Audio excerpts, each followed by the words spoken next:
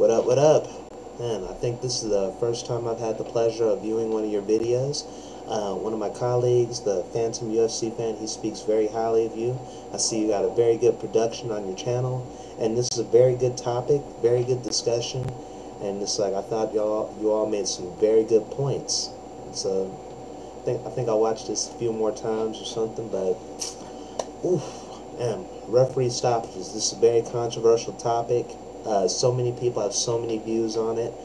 Let me see. As far as I'm concerned, I'm of the opinion that an early stoppage is much better than a late stoppage. That's what I'd rather see, because I think the ref's job out there, he's to ensure fighter safety. Getting these guys out of there in one piece, especially as how violent and how crazy mixed martial arts can be, I think that's the paramount concern of all referees. I think that's what I like to see. I want a good fight, but I want both guys to be out of there as unharmed as possible, considering just how crazy and violent the sport is. And I think, given that, on the whole, the referees do a pretty good job of getting everybody out of there. Of course, there are bad examples or something. I think one thing that really flies out at me is probably an early stoppage would be, let me see, the first Aaron Riley versus Shane Nelson fight. I think that was at UFC 96, was it? Not sure, but in that one, Aaron caught a good shot or something. Aaron got a good shot, got knocked to the ground. His face, his eyes were still in the fight. Sometimes you catch a good shot, get knocked down, and Shane Nelson came in to pounce, and Aaron Riley was working his way back in the guard. He at one point not at one point did he go limp. He didn't show to be really seriously hurt at all, but the ref came in and just stopped the fight. I thought that was a pretty bad stoppage. As far as, I think y'all brought up the Johnny Hendricks fight. I saw that fight. I looked at it a couple times. I'll probably have to look at it again or something. But my basic understanding of that fight was when I was watching Amir, he took some good shots and dropped to the ground, got down on all fours. He didn't turtle up. He didn't defend himself. He was just down there on all fours, probably thinking about his first girlfriend or whatever. And Johnny Hendricks, he pounced. He's kind of did some like grazing shots to the back of the head. Nothing really hard, but nothing really all that legal either. But I think I defend that stoppage because Amir clearly was hurt.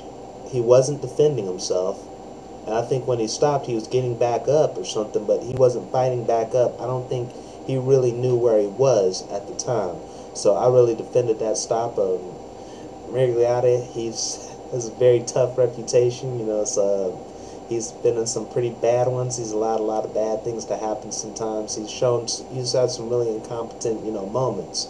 But I think that was a good stoppage on his part. I think Amir that ground and pound wasn't hurting him. I don't think so. But I think he was hurt. He was defenseless for that second, or for those couple seconds he was down.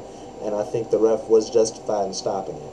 It could have been a case for letting it go, but I think Amir was out. I think he was really done in that particular case. As I said before, I think there are a lot more late stoppages than early stoppages. I think that's the real problem, I think, with a lot of refs, and it's something I've seen in almost exclusively with Steve Mazzagatti or something. But I could pick on Steve Mazzagatti all day. I think probably the worst stoppage I've ever seen, you'd probably have to give it to Eve Levine's stoppage of the Matt Brown and Pete Sell fight. That was UFC 96, was it? Yeah. Let me see. The fight first started. Matt Brown got some good shots on him. Then he just really clocked Sell really hard, knocking him down. And before he could go in and finish the fight, E. Levine stepped in, physically detained him, prevented him from going for the pounce and stopped the fight. Then Matt Sell got back, or not Matt Sell, Pete Sell, he got back up, and E. Levine, for some crazy reason, decided to restart the fight.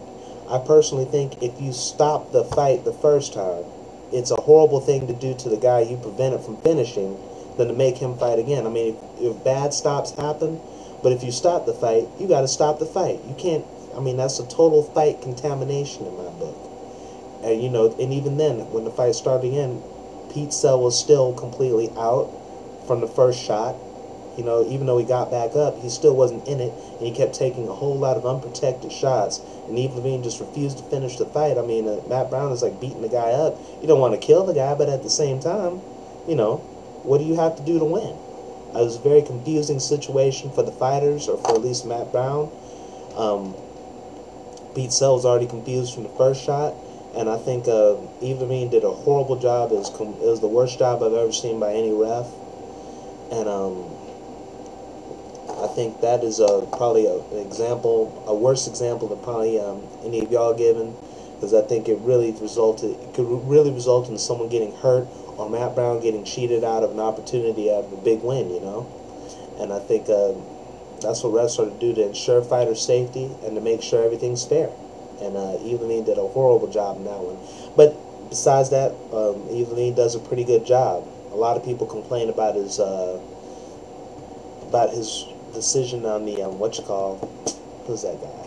He was supposed to be the next Anderson Silva. I'm not messing with him. I'm just having trouble remembering his name. The Filipino assassin, whatever. It's coming to me. But in his fight, he got knocked down pretty hard. Evelyn was still kind of in and out. He says he didn't want to get hit by his opponent or whatever. But I thought that was a good stoppage. He was out.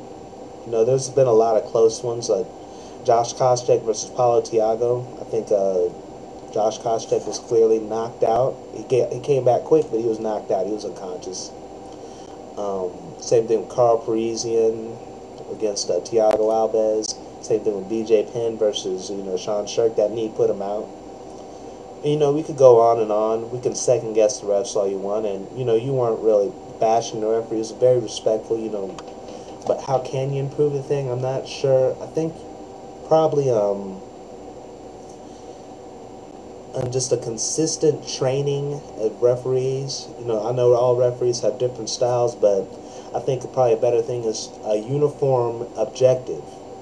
Is it to give the fighters a chance to come back? Is it to totally protect their safety?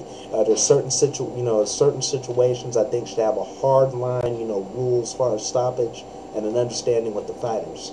The multiple refs thing, I think that really isn't feasible for mixed martial arts or combat sports like that. Other sports have multiple refs because there's hundreds of feet, and as far as field, so much area for them to cover. In like baseball, basketball and football, the field, the courts and the diamonds and everything. Those are just way too much for one man to cover by himself, and also way too many people. There's like 10, 15, 20 people or something at one time.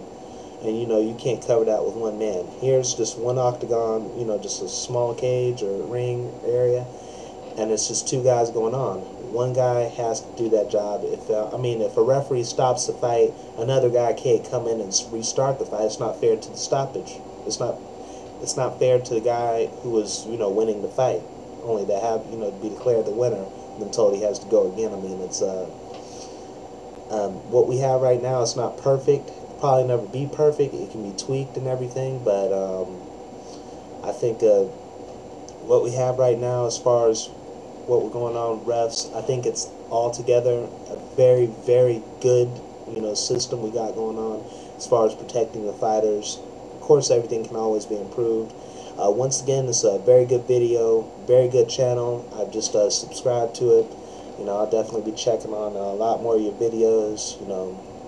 Thanks for your contribution. Thanks for your insight. I'll see you around, all right?